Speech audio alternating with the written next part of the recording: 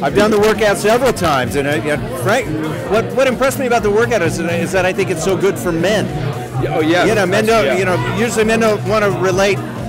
They don't think about doing an exercise like this for themselves. We think about going to a gym and lifting weights and all of that. And it's kind of what you were saying about learning how to exercise the smaller muscles in your body as opposed to just the big, powerful ones. Yeah. It's changed my body. I feel in a very short time. I just feel better. My back, which has a lot of issues, is better than it was before.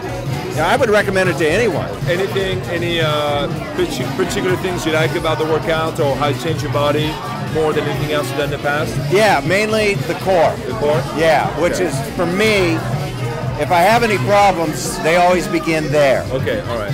For me, to be able to work the core the way you do on the Proformers like this, just kind of, it was like it woke everything up. Yeah.